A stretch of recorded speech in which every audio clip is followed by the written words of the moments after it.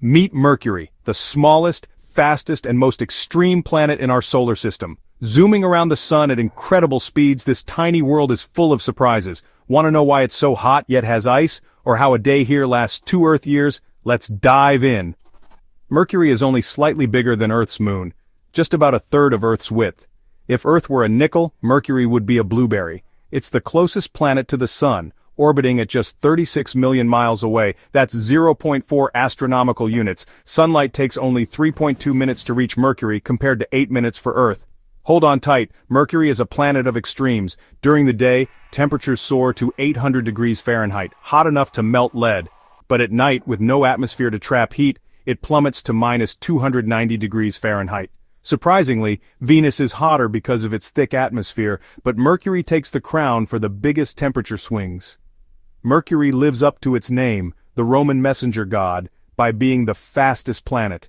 It races around the sun in just 88 Earth days at 47 kilometers per second.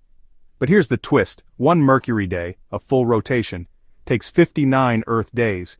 And because of its weird orbit, the sun does something bizarre.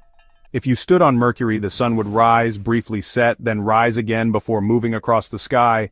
A single day-night cycle lasts 176 Earth days. That's longer than a Mercury year. Mercury looks like Earth's moon, covered in craters from ancient asteroid impacts. The biggest Caloris Basin is 960 miles wide, bigger than Texas. Some craters have bright streaks called a crater rays, debris kicked up by impacts. And guess what? Deep in shadowy polar craters, NASA found ice. Yes, ice on a scorching planet. Mercury has a weak magnetic field, but when solar wind hits it, something wild happens. Magnetic tornadoes. These funnel superhot plasma onto the surface, blasting atoms into space. Its thin exosphere, not a real atmosphere, contains oxygen, sodium, and even helium. So Mercury is small, speedy, and full of extremes, but could life exist there? Probably not.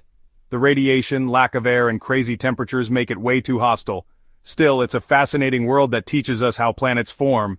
From Mercury, the sun looks 3 times bigger and 7 times brighter than from Earth. Imagine that sunrise.